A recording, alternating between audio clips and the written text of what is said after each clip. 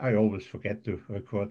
So, and we will find out that for some equations over the reals or so of a higher degree, it's also possible to get a solution, an exact solution by means of, well, in some way of nearing theory. Before we start, we have to work down the easy workload from last time. One question was, how do the polynomials in the variety of commutative rings, not necessarily with identity, look like? So that was question number 10. We have the variety of all rings which are commutative. And when we want to find out how a polynomial, a typical polynomial looks like, we take some ring R in this variety. And when we look at R of X, well, of course, we have the typical polynomials, as you all know. We have all a sub naught plus a sub 1 times x plus a sub 2 times x squared, and so on, up to some an x to the n. But is this all? So did anybody look at this if we have missed some polynomials? Now we don't have an identity as usual.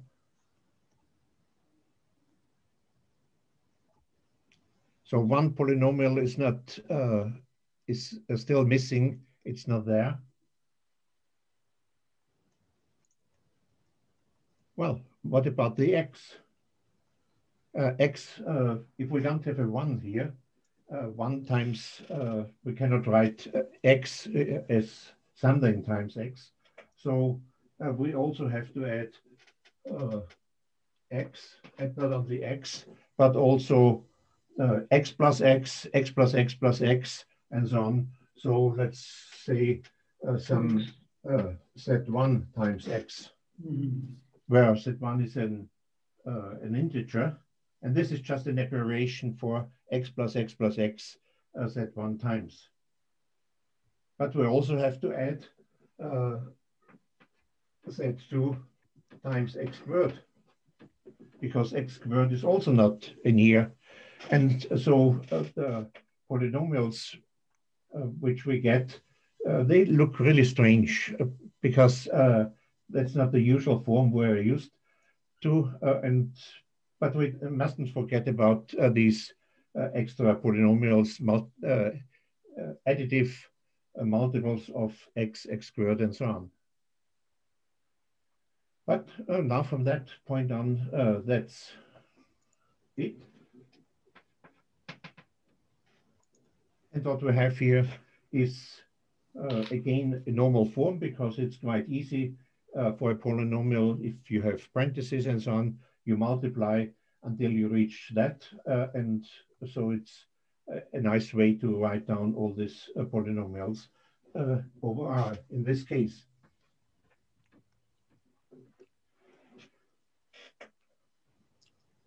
The question number 11 was the shape of polynomials over the in the variety of all Boolean algebras.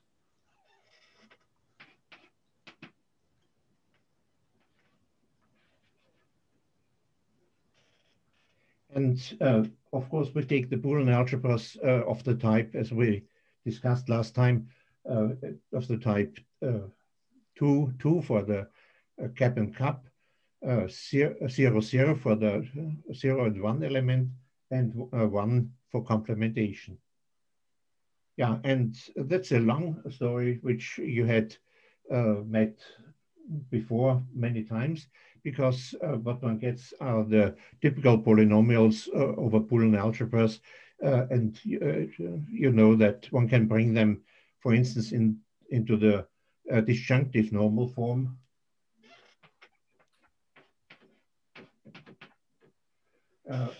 Or the conjunctive normal form.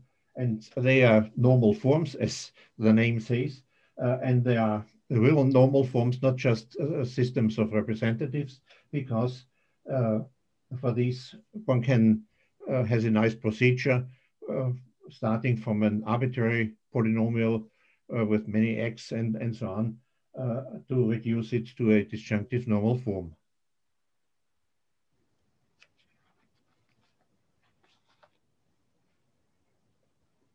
So let's continue perhaps, and we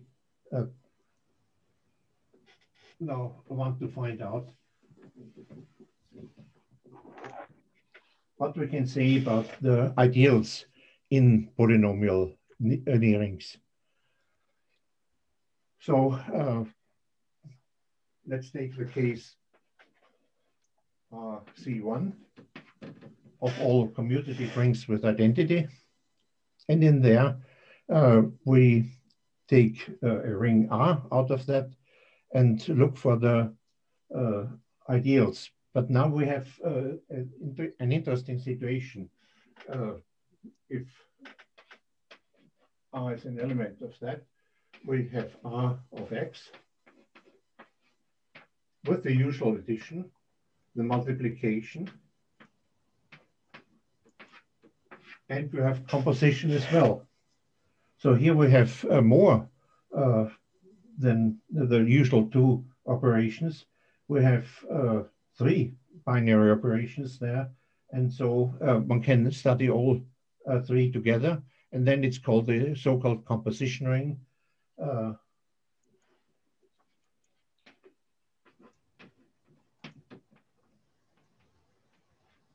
old name is three-operational algebra, which is also self-explaining.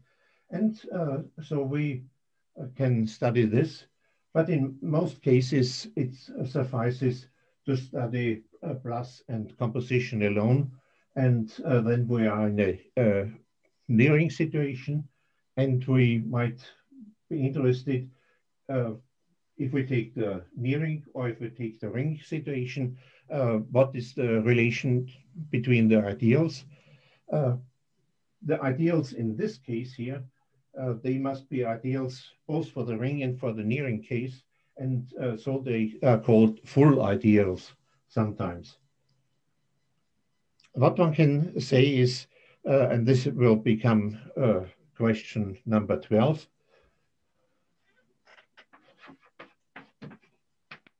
show that every ideal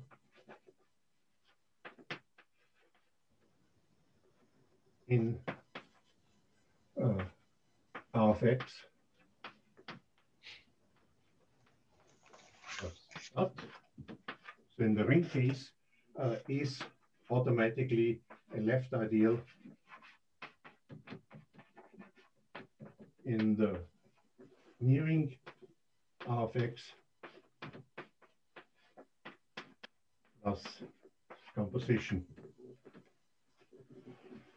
So the ideals pretty much correspond to each other, and everything you need for an ideal here is to look at the closure from the right side.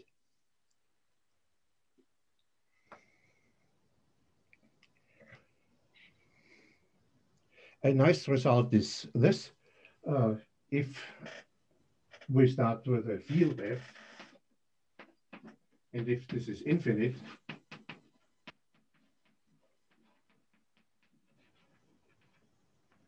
then this nearing F of X plus composition is simple.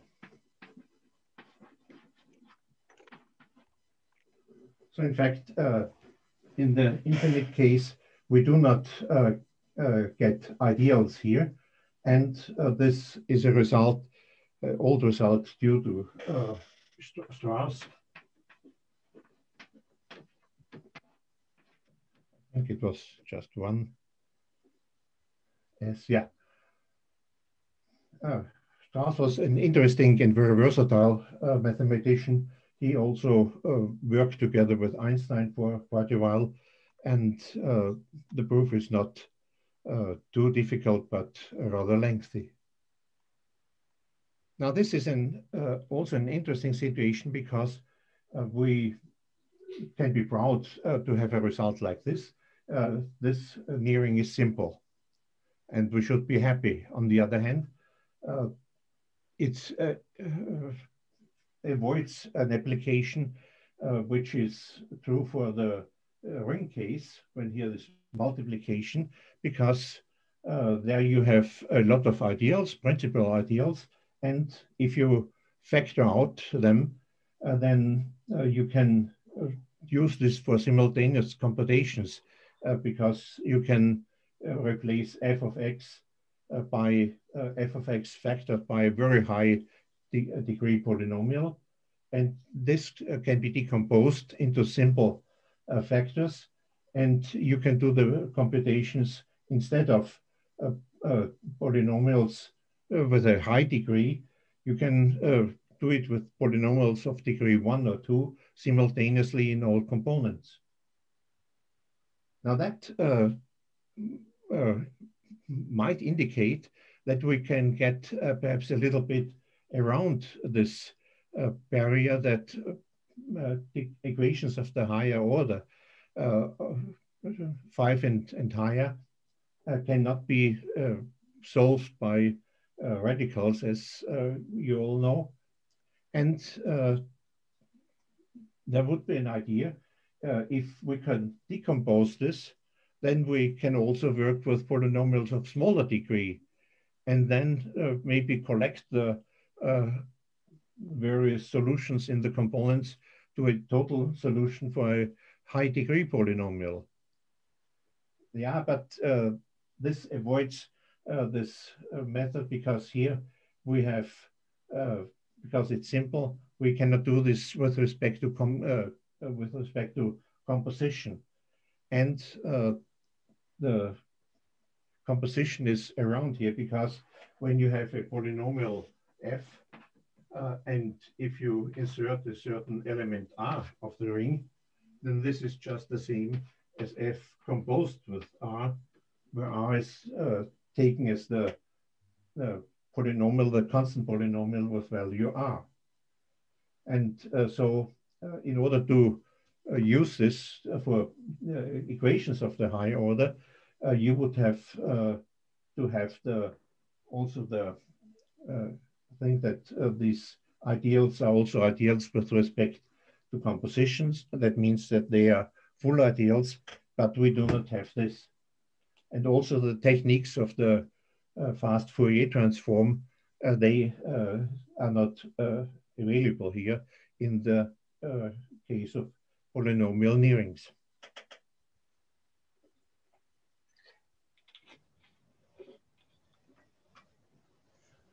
But there's some hope, and we can bring some improvement to this in the following sense. A topic for polynomials in the polynomial ring case is always the decomposition, the factorization of polynomials into irreducible factors.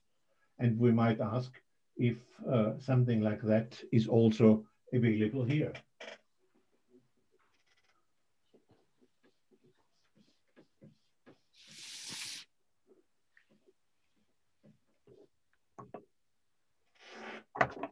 So the question might be, if you start with a polynomial,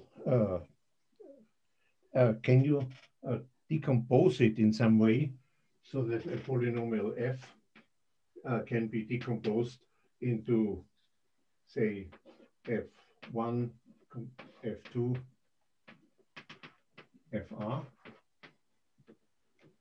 not with respect to multiplication, but with respect to composition. And the question is it possible? And we, of course, would like to do this as long as we still can decompose some of these called factors. So we want these f sub i's to be indecomposable. Is this possible? How? And is this useful? Is it unique? The usual questions we have in the case of factorization of polynomials. So factorization means factorization with respect to multiplication. Composition or decomposition means with respect to composition.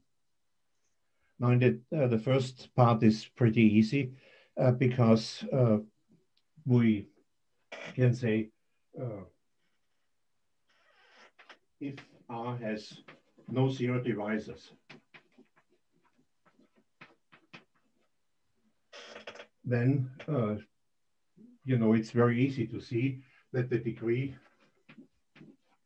of f composed with G is simply the degree of f times the degree of G. So now you can argue in the following way. Suppose you start with a polynomial f, maybe with a higher degree, then it can be decomposable or it can be indecomposable. If it's indecomposable, we're done. If it can be decomposed, then we decompose it. And then we do the same for F1 and F2 and go on as long as we can still decompose. And so the existence of such a decomposition is clear because the degrees of F1, F2, and so on, the degrees go down pretty fast. And we have to stop eventually at some point. So the existence is pretty easy. If R is an integral domain, if it has no zero divisors, then the existence is more or less, not trivial, but more or less easy. What about the uniqueness? The uniqueness also holds, and that's a result of Lübbar.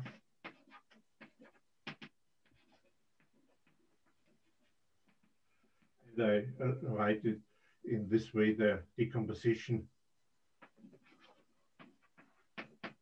is essentially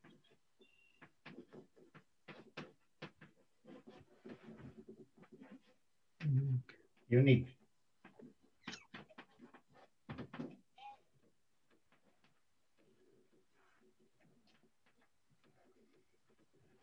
What means essentially unique? Well, there are some things which you can still do here in this case. For instance, if you have F1 composed with F2, you can also write it as F1 composed with, say, x plus 5, composed with x minus 5, composed with F2.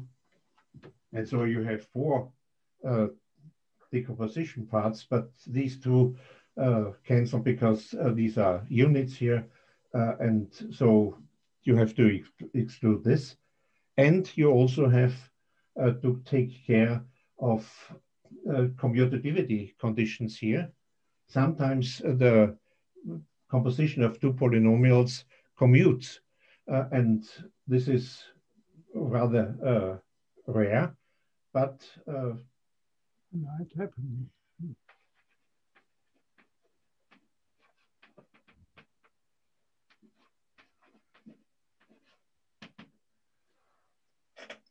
We have 2 collections which have the property that all members of this collection commute with respect to composition.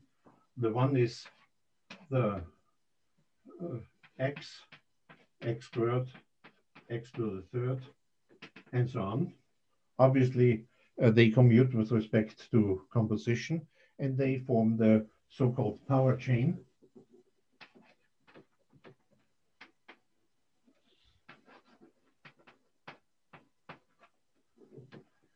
And then there's another type of polynomials, of a collection of polynomials, call them T1, T2, T3. And that's the Chebyshev chain.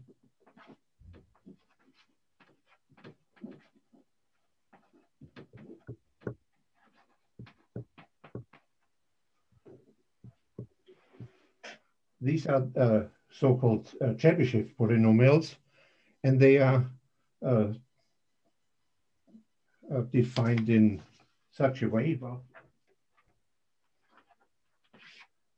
T sub 1, T sub naught is equal to 1.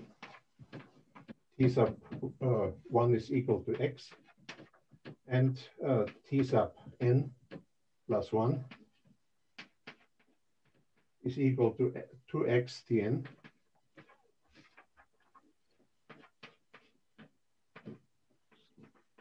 plus Tn minus 1.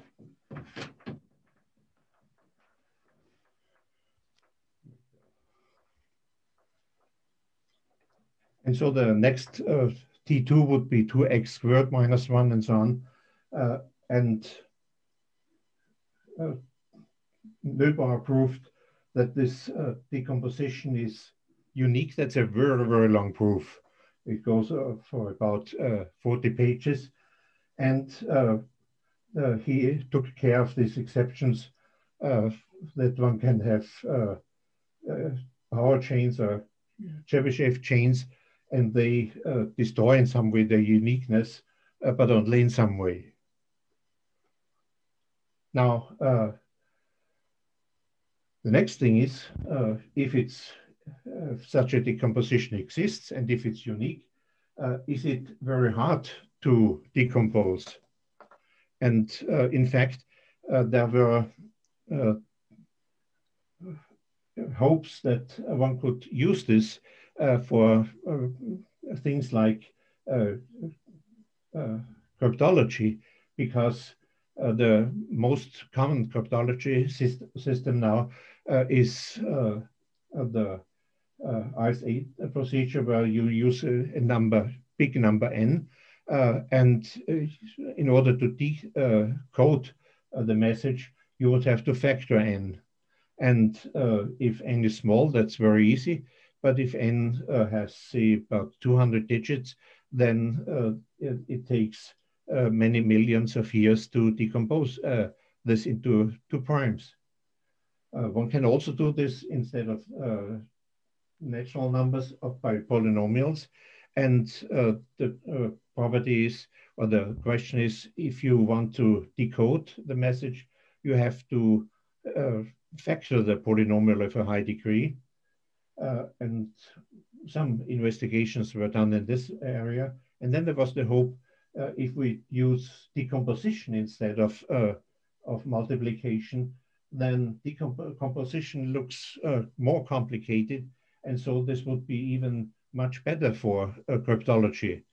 But then it turned out that this is not the case. And the decomposition is remarkably easy. It runs in time n. It's of order n log n. So it's computationally not quite linear, but it's very close to be linear, and it reduces to a system of linear equations, more or less, and so the decomposition goes easy. Is it useful to have decomposition? Yes, we can perhaps look at this.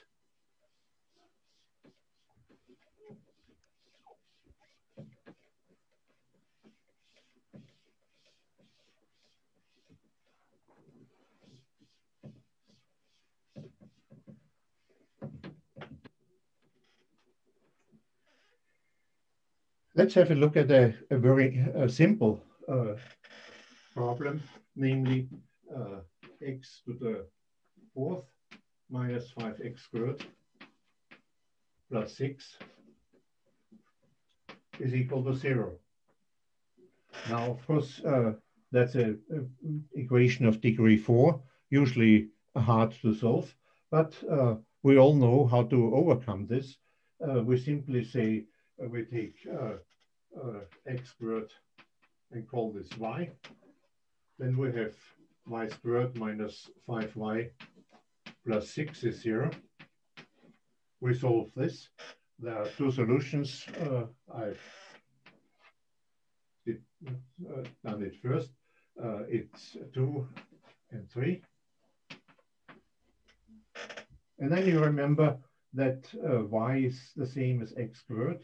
So you have now x squared is equal to 2 and x squared is equal to 3. And so you get solutions out of that in a very easy way. You have x1 and x2. These are plus minus the root of 2. And x3 and x4 are plus minus the root of 3. Of course, this only works here because the equation is so simple, and one can see from one can see immediately that this is an equation not in x but in x squared. You can also say this polynomial here is the same as x squared minus 5x plus 6, and we compose it with x squared. And so we see that we can take this polynomial and decompose it into two polynomials of degree 2 each. And what we did then was we solved this equal to 0 first. And for each solution, 2 and 3, we solve x squared is equal to 2 or 3. Now, as I said, this is a very special topic, a very special equation. But what about a more difficult one?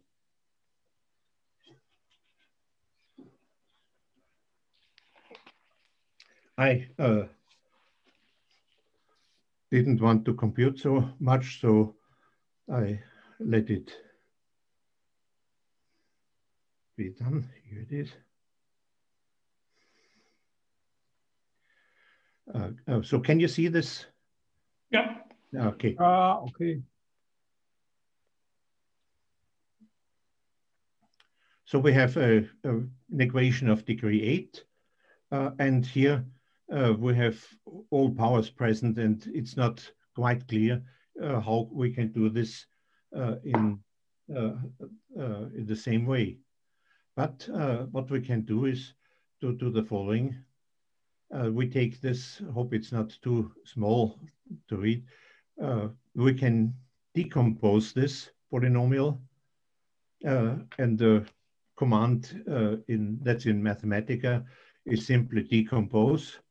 And here the polynomial, and here what the variable is, the name of the variable x.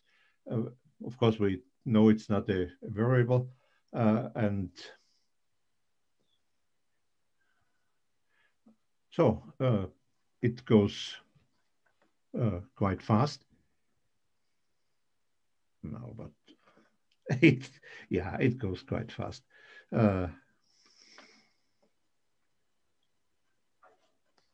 What's that?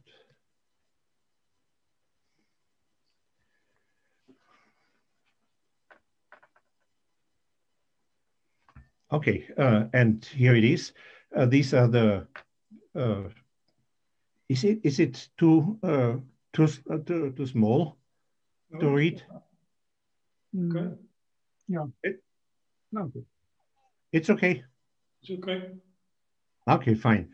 So you see the this polynomial of degree 8 above is 20 minus 9x plus x squared composed with minus 6x plus x squared, and this composed with x plus x squared again. And so what we do is to solve the first equation here to equal to 0.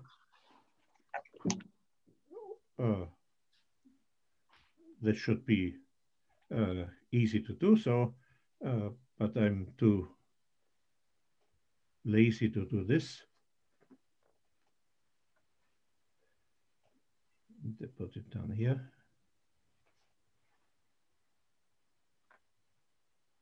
No. Excuse me.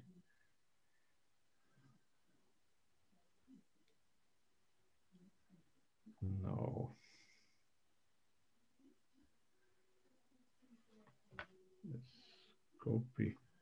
Whatever can go wrong does go wrong.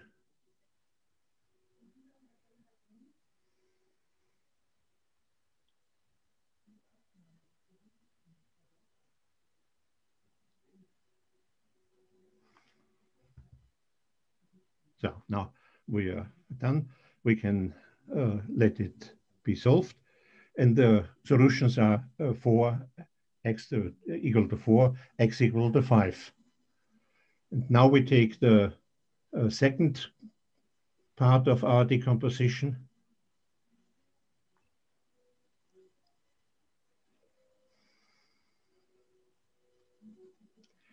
This is minus 6x plus x squared.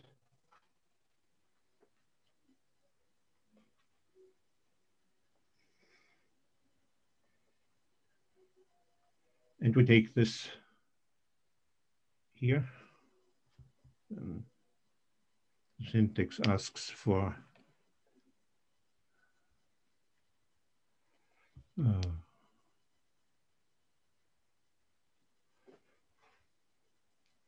four is the first one. So we get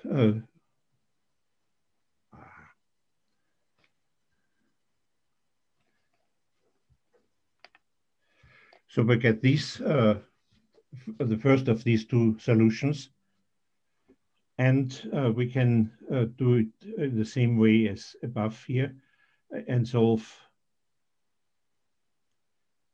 this equal to 5 now.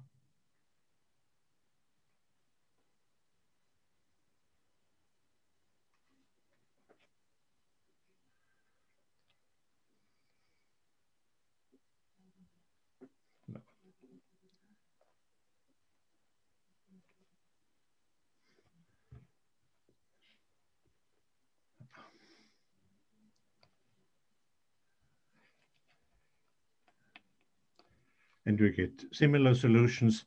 And then for each of those 4, we have to do it again for the third component, which is x plus x squared.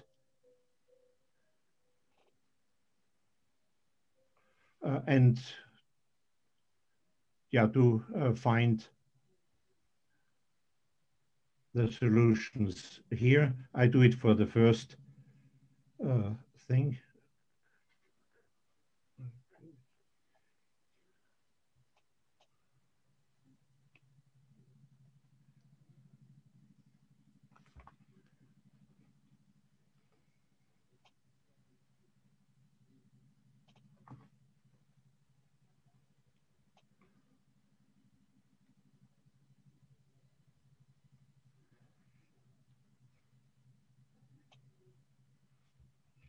Yeah. And so we get these two solutions and the same for the others. And so we can get down to polynomials. We can down to all these cases, and we get all 8 solutions of this equation up there.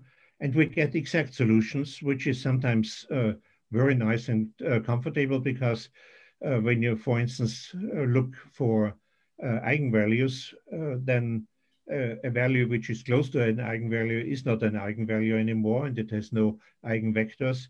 And so one should get precise solutions. By the way, we might also try to say to Mathematica, we don't want to do all this, simply solve this equation here, and we'll let's see what it will do. Okay, you see, in a tick of a second, Mathematica has solved this equation of degree 8 and got the same solutions as we got. But this is not a very big surprise, because when you tell Mathematica, also Maple and other systems, to solve equations of a higher degree, they first try to decompose the polynomial exactly in the same way as we did here. But you see that it's basically a nearing technique, because it happens in the nearing of polynomials. Now, that would be wonderful if we can do it for every equation of this type. And on the other hand, it's clear that some polynomials will not be decomposable anymore. So I think I can better switch to the old game. What happens if, say, a polynomial f has a degree, say, 7? Can it be decomposable?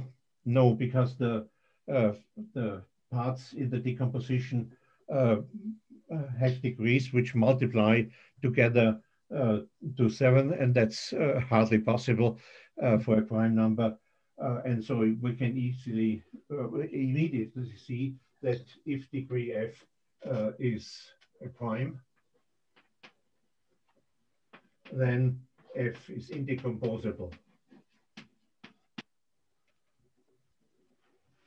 And there do exist other polynomials as well, which are indecomposable but not of prime degree.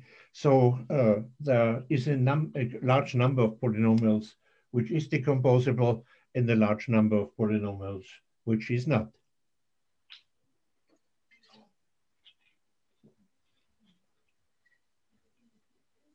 But it's a very interesting thing, because here with this decomposition, we can really do something useful for equations of higher order, which we cannot get a hold on otherwise. Yeah, let's have another look at polynomial nearings, and now perhaps in the case of groups.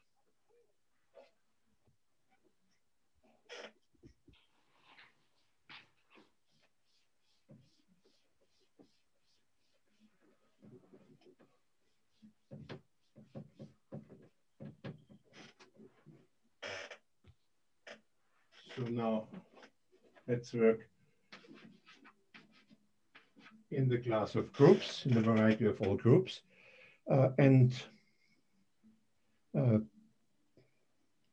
Yeah, there are some results, maybe one. Every normal subgroup of G of X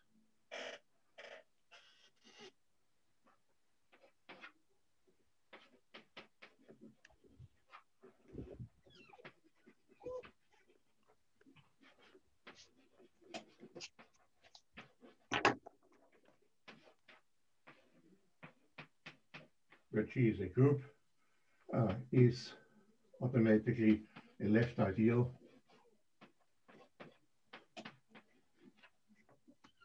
in G of X plus composition. So again, the ideal structures, so to speak, correspond to a large extent. Another fact about G of X is that we can take G naught of X and determine that.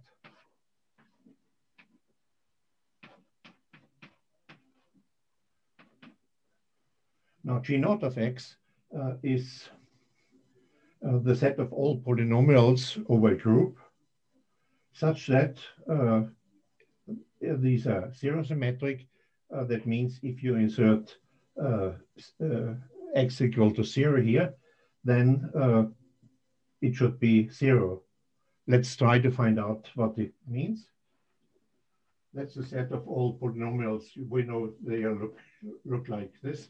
G1 plus Z1 times x plus G2 plus Z2 times x up to Zn times x plus Gn. Such that. And now what happens if we insert 0 for x? We get simply G1 plus G2 plus G3 and so on. Just the sum of the constants here, so that the sum G naught, or G naught here, plus G1 plus G sub n is equal to 0. So it's simply to determine the zero-symmetric part, and this has an interesting consequence, which we'll meet in one of the later lectures. What about the ideal structure of G of x? And here there is a very interesting result. Maybe.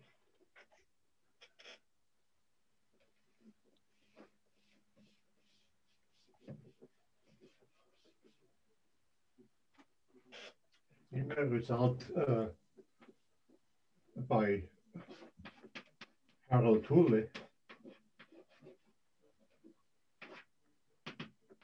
G of x is never simple.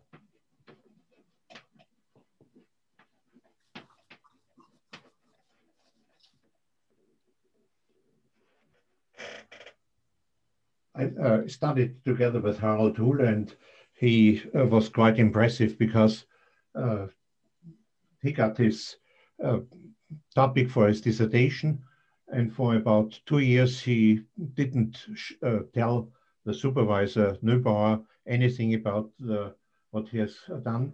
So after a while, Neubauer got a bit angry and said to him, "Well, write down what you have done so far."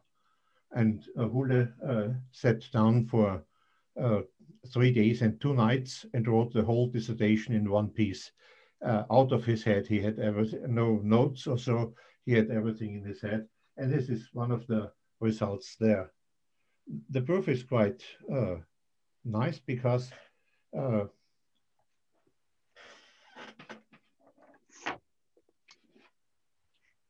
first of all, let G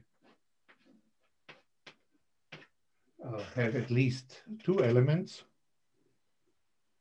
And then we take G in G naught 0, that exists in this case. And then we take an interesting homomorphism, H, going from G of x to the integers modulo 2 in such a way that we take the polynomial as we had before, G naught plus C1x, and so on. And that is mapped into the sum of the of the integers, Z1 plus Z2, and so on, times 1. So in Z2, so it means if the sum of the sets is even or odd, it will be 0 or 1. That turns out to be a nearing apimorphism. Z2 is a field, but and hence also a nearing. So it's a nearing apimorphism.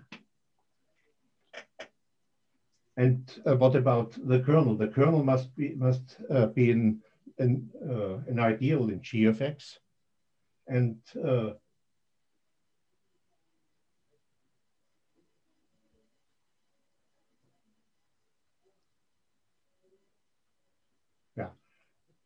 So we can say if g of x is simple,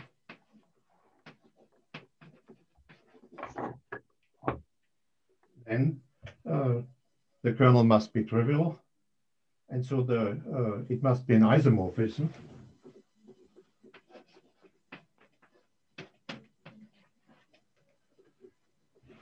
But if it's an isomorphism, that cannot really be, because g of x is infinite. You have infinitely many polynomials, and C2 is very finite, and so we cannot have an isomorphism there. Second case, what if G consists of just one element? Well, then G of x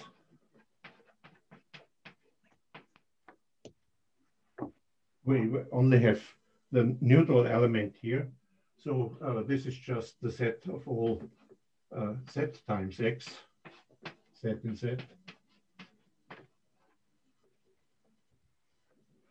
And so it's isomorphic to the integers, and hence it's also not simple. And so in both cases, we get this result here.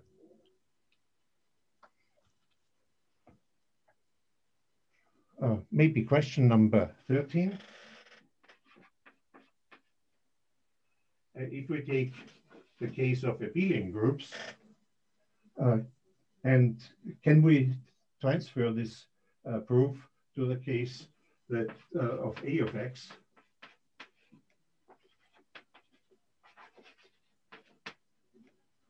So can we find out if this A of x is also simple?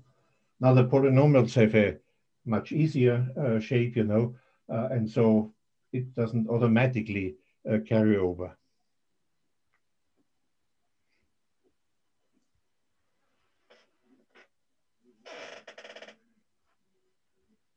Yeah, pretty much is still unknown in the case of polynomials over groups.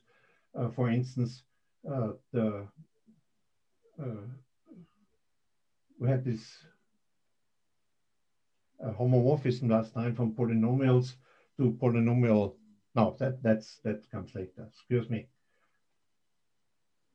Okay, so that's a remarkable result for polynomials over groups, perhaps, and maybe we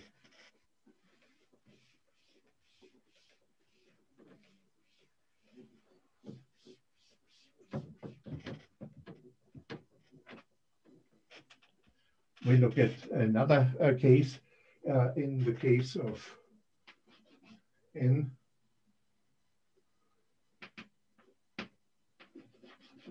All near-rings. How do the polynomials look like there? So we take a near-ring n and take n of x. This will again lead us to a near-ring of polynomials, but what would be typical elements in n of x? Now of course, we have the n elements of n. We have multiples of n0 plus n1 times x plus n2 times x squared, and so on. But then we also have things like n maybe 8 times x squared composed with x plus 1 and then composed with x squared plus 3 3 times x or so. And now you see, in contrast to the situation we have in rings, where we can multiply all these parentheses, in the case of near-rings, we cannot do this anymore. Well, we could do something with this here, but on the other hand, as long as you have parentheses on the right-hand side, you will not be able to do this. And so the shape of polynomials in the case of near-rings, so near-rings over polynomials over near-rings, the shape of these polynomials can be really complicated or involved. And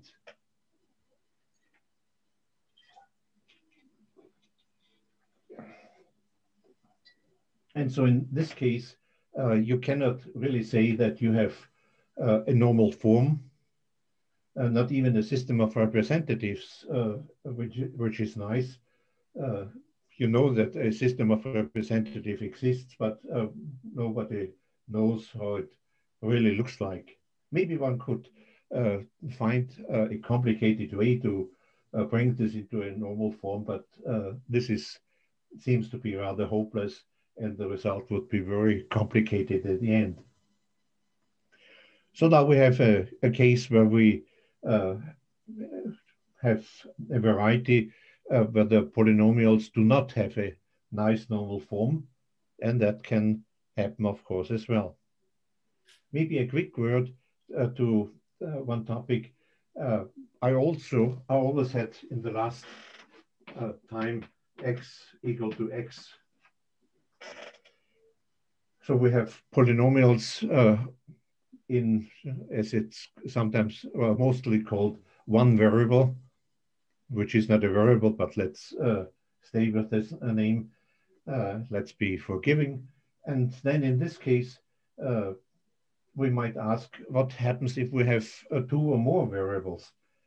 So if x is equal to x1, x2, what about composition there?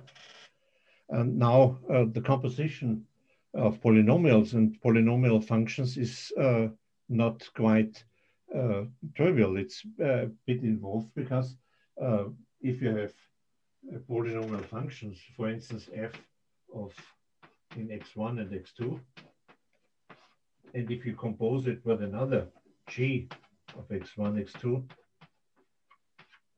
it's not quite clear if you would you replace x1 by the whole thing here or by something else, and whatever x2. And so there are quite a number of attempts made to make this into a near-ring. There exist several ways to get a near-ring out of this, and depending on which way you take, you will get, of course, different types of polynomials or polynomial functions. Yeah, I mentioned polynomial functions already. So let's go to chapter 6 now. Polynomial functions.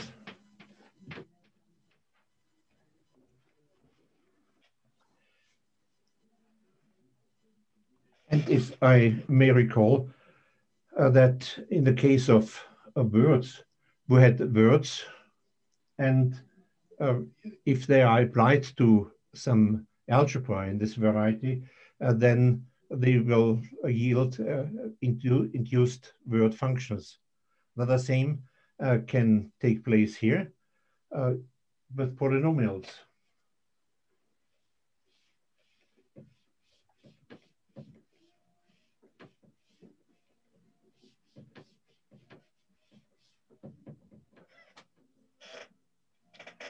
So let's take a variety V of expanded groups, but not necessarily for the next thing. And let's take an algebra A in this variety, and take again x to be consisting of small x alone, and we form the polynomial algebra again A V of x.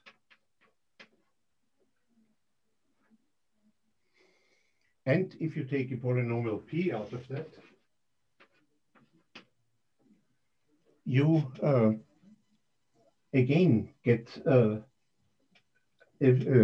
corresponding function, because a polynomial, as you might recall, this is also a special type of words, namely words where we have put all the unary operations fixing elements of A to the set of operations. And so this induces a function p squared on A going from A to A in the same way as we did it for words. The elements X are replaced by elements of A, and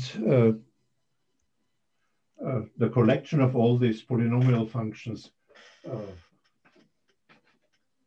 P of A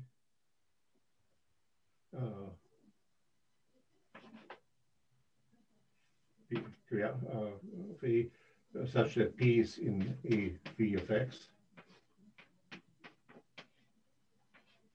Let's call this P sub A. And this is again a nice nearing, the nearing of polynomial functions. And of course, we can also study P sub naught of A, the zero symmetric part, the constant part. And so this is nice nearing, and it is a subnearing of M of A, which is the set of all maps from A to A, the set of all self maps on A. Now we might ask, do there exist algebras where all functions are polynomial functions? If we look back at the case of real numbers, we know that there are a number of functions which are not polynomial functions. But there exist cases where we really have this nice situation, and maybe you recall that in the case of Boolean algebras, every function from 0, 1 to the n to 0, 1 is in fact a Boolean polynomial function, which makes things very nice there. It's easy to see that P of A is generated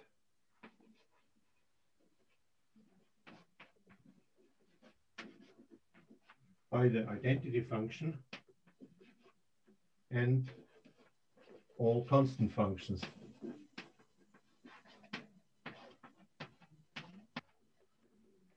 Generated means it's a subnearing generated in M of A by the identity and all constant functions. Well, the polynomials are generated by X and the symbols for the constant functions.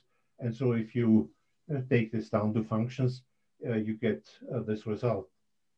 That means for polynomial functions, we wouldn't have had to take this long way to universal algebra to get a nice definition, because that's very easy. You take an algebra A, you take all constant functions and the identity function, and then you take the smallest subnearing in M of A, which contains them, and this is these are just the polynomial functions. So polynomial functions are much easier to define, and we should perhaps remark that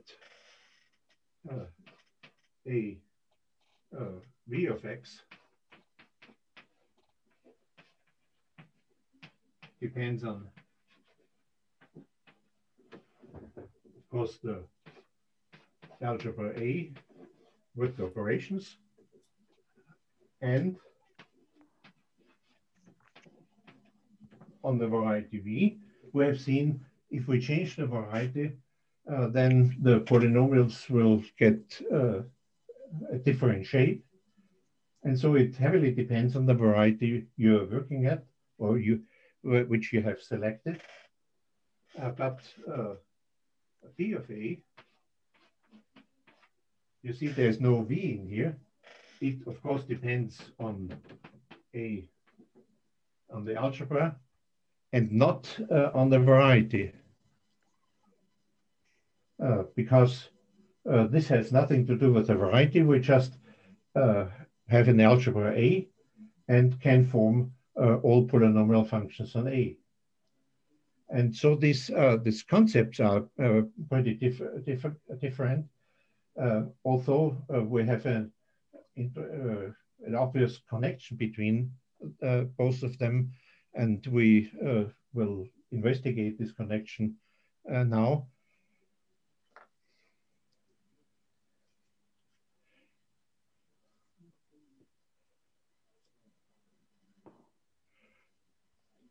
And so maybe this should have a warning sign. This fact is pretty much overlooked in many cases, that polynomials and polynomial functions are not similar. They are even have a completely different construction.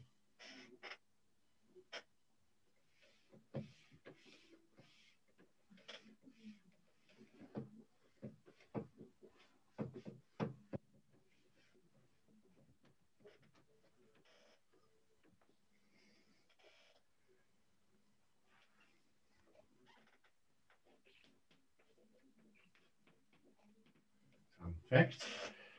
All of what we have had so far, namely a v of x, then also p of a, of course p naught of a, p c of a, m of a, all near-rings.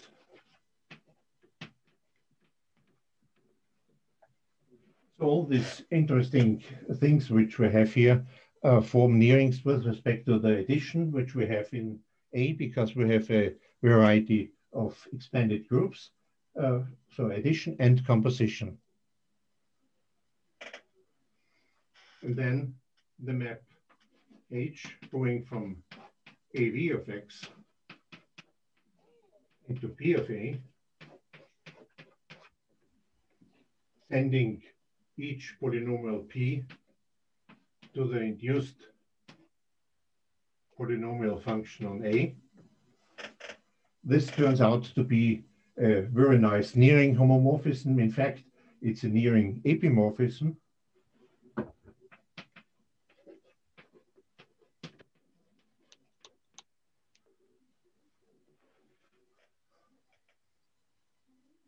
But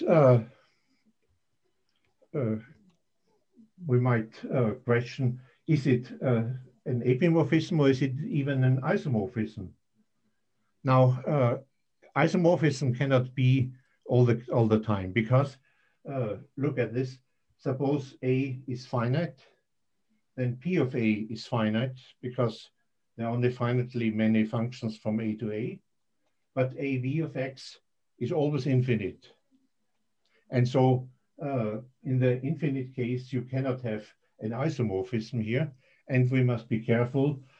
And so it's a good idea to distinguish between polynomials and polynomial functions, because otherwise one easily gets mixed up.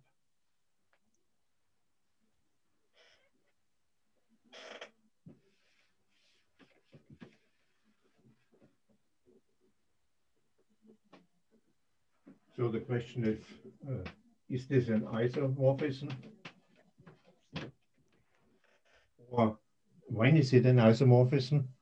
And let's look at the familiar case of commutative rings with identity again.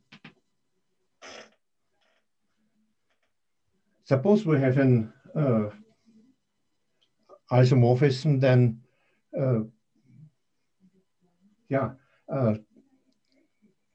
this is not quite trivial, because what is the equality here in the polynomials? The equality is two polynomials are equal if they have the same degree and if they have the same coefficients.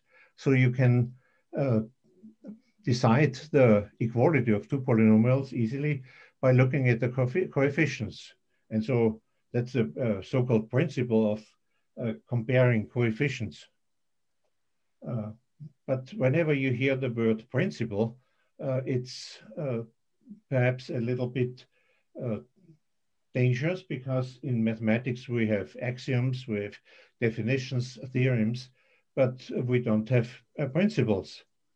So you might laugh, but it means that mathematicians do not have principles. Okay, and so and the thing with the principle is dangerous, and you can see why. The equality here is something completely different. Two functions are the same if they coincide on every value small a from capital A. And so there's two different equality concepts might not coincide and do not coincide mostly, but they are often confused.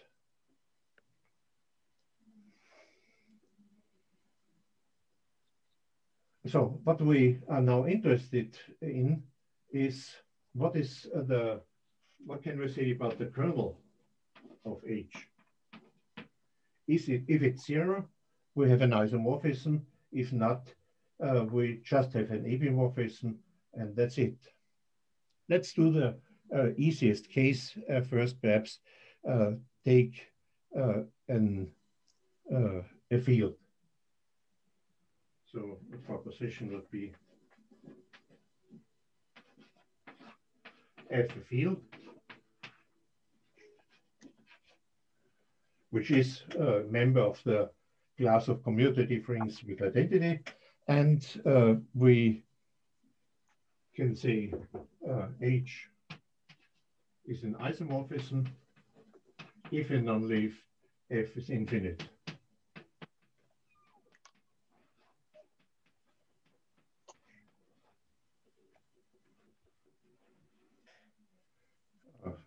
The proof is pretty easy.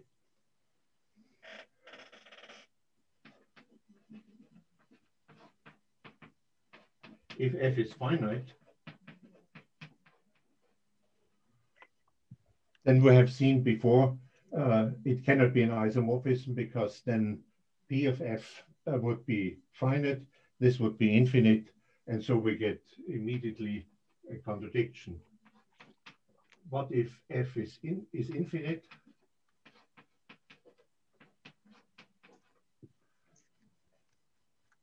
Take a polynomial in the kernel of H.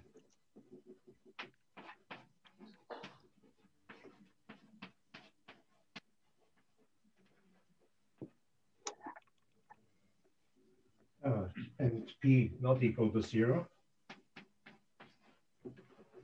Suppose something like that would hold. What does it mean? It means the corresponding polynomial function here is 0 all the time. So it's 0 for every value of F.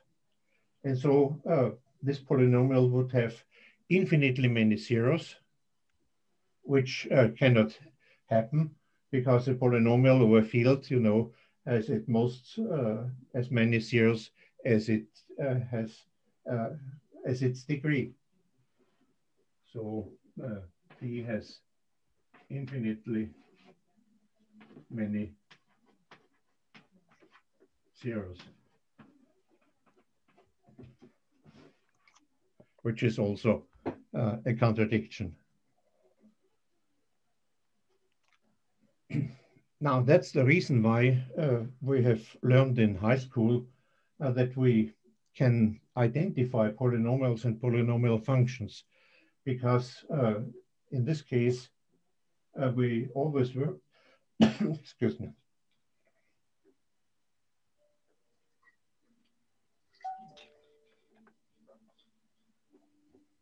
We always work over the real numbers, which is an infinite field. And so in this case, H is an isomorphism. And that means that we can identify polynomials and polynomial functions. And from this point of view, many people think that that's really the same.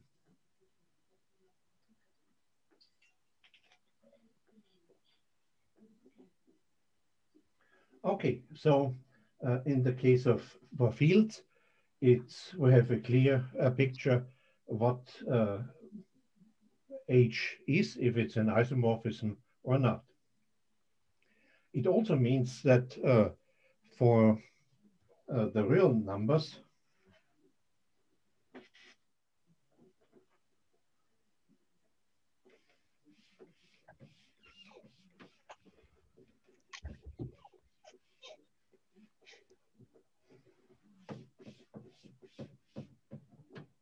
we have something very convenient.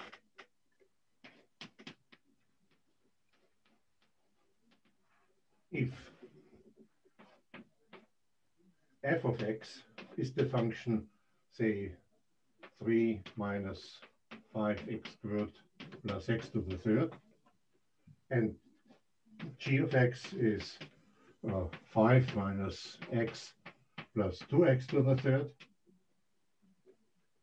we can immediately say that these two functions are not the same.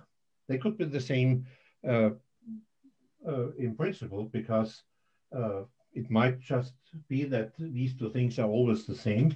But since we can identify polynomials and polynomial functions, we can use this so-called principle of coefficients, comparing coefficients, and see that f is not the same as g. However, we will meet cases in the finite case where this cannot be said, and that comes in a few minutes. So what happens now if f is not a field? When is the map H, which takes every polynomial to the corresponding polynomial function, when is this an isomorphism and when not? So there's a nice theorem which goes back to Hassel in Hungary. And it says that if you work in the variety of commutative rings with identity, so C1, then you can say if R plus the additive group of R is torsion-free,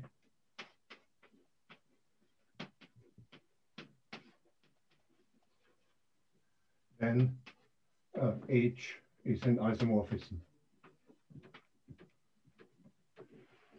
So it has to do with the additive group of the ring, which is quite interesting and surprising.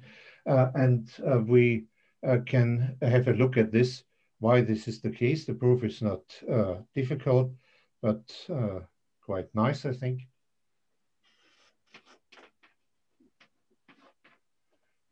Let P,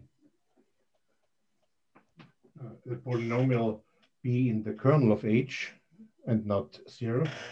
And P, let's call it some AI x to the I, is in the kernel of H. And P not 0. And of minimal degree.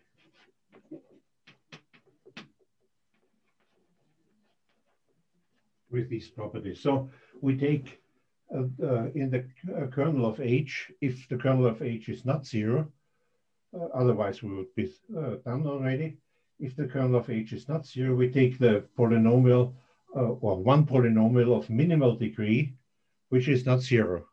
It must exist then. And then we take the following trick. We insert x plus 1 and subtract p from that. And if we look at this, we get a sub naught plus a sub 1 times x plus 1 plus a sub 2 times x plus 1 squared, and so on up to a sub n x plus 1 n, and then minus a sub naught minus a sub 1 times x minus up to minus a sub n x to the n.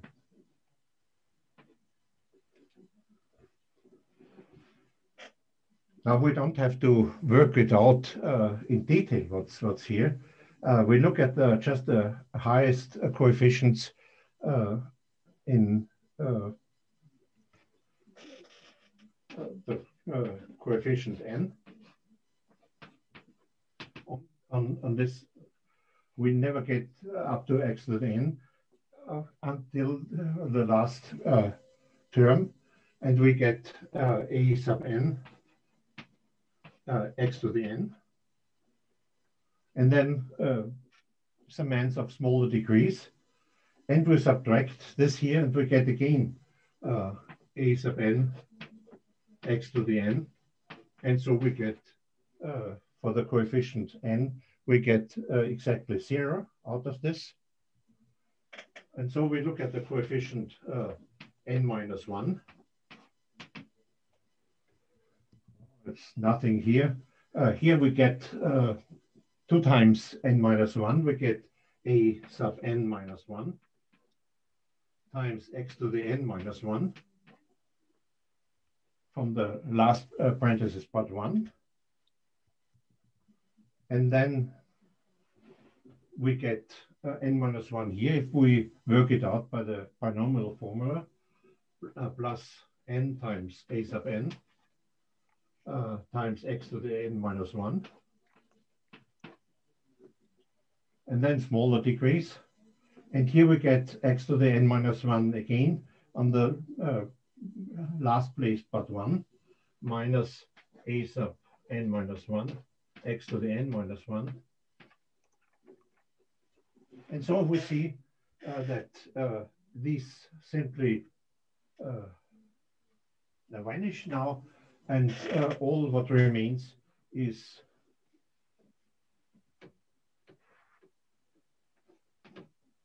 just n times an x to the n minus 1. And so we see now what's happening. If you take this polynomial here, then the whole polynomial here is again in the kernel, because if you insert an element r here, you get 0 here, and since p of r plus 1 here, which is also 0 because it's 0 all the time, so this is a polynomial in the kernel, not 0, because n times a sub n is not 0, because the additive group is torsion-free. Here we need this assumption. And it has a smaller degree. It has degree n minus 1. And so we get a contradiction to the case that the kernel has a polynomial unequal to 0. A pretty nice argument.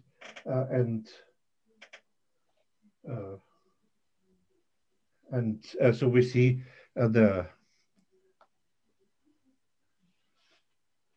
situation is interesting in the following sense.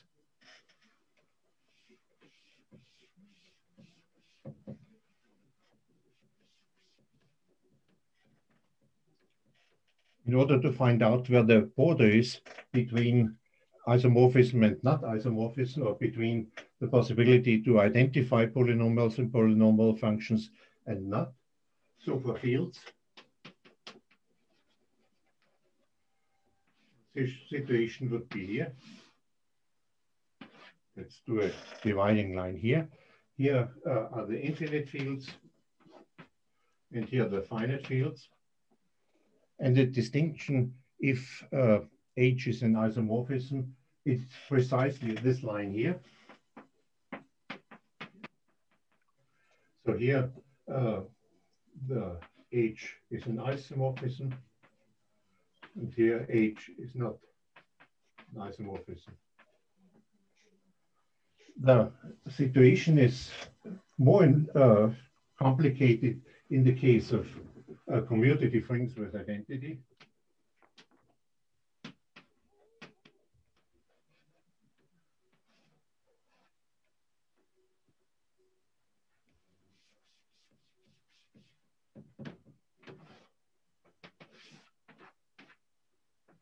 We again have the infinite case and here the finite case. But the dividing line is not the same as in here. It's maybe up here.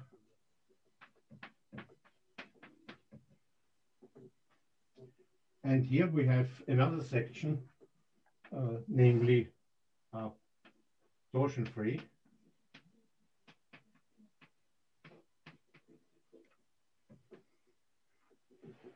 And so the dividing line is somewhere above. There exists also cases of rings where the additive group is not torsion-free and where the H is still an isomorphism.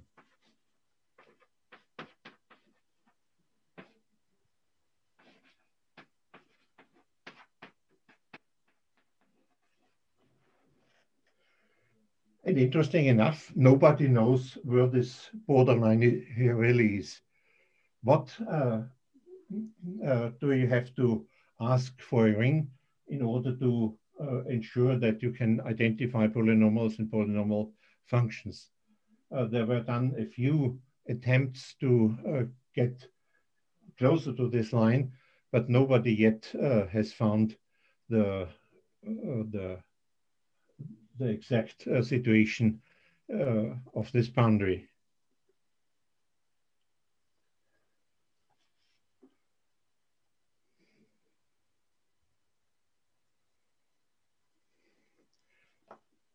And maybe another result concerning polynomial functions on rings.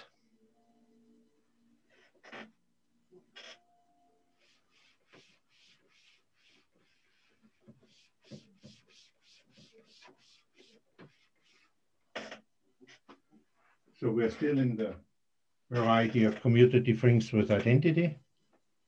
A nice result is a theorem by Neubauer.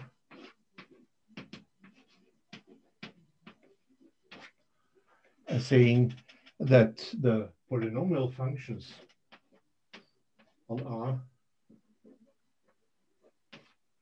is a simple Near-ring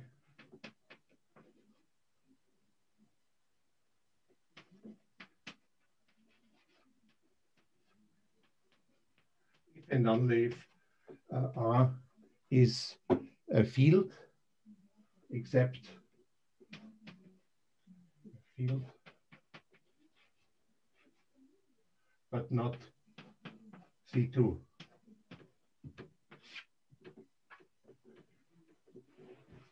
So precisely for fields, the polynomial functions do form a simple Near-ring, and so one gets interesting and non-trivial cases of simple Near-rings here as well. And we just have to exclude the two-element field, and this is question number 14. Find an ideal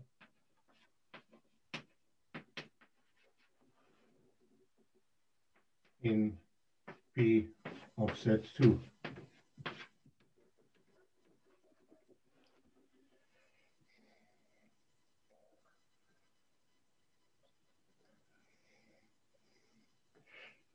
So that's a case of polynomial functions in the variety of commutative rings with identity.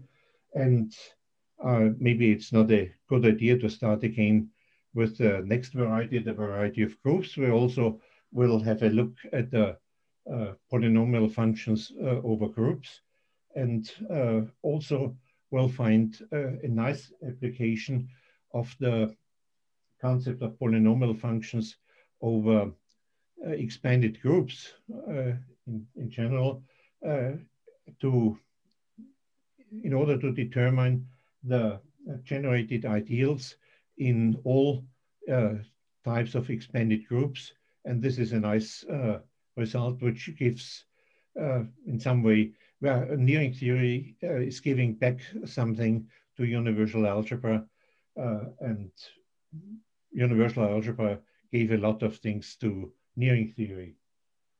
So I don't want to start with the case of groups now. And thank you very much for coming again, and hope I'll see you again next week. And as usual, stay healthy. Okay. Bye-bye. See you. Thank you and goodbye. Goodbye. Thank you. Thank you.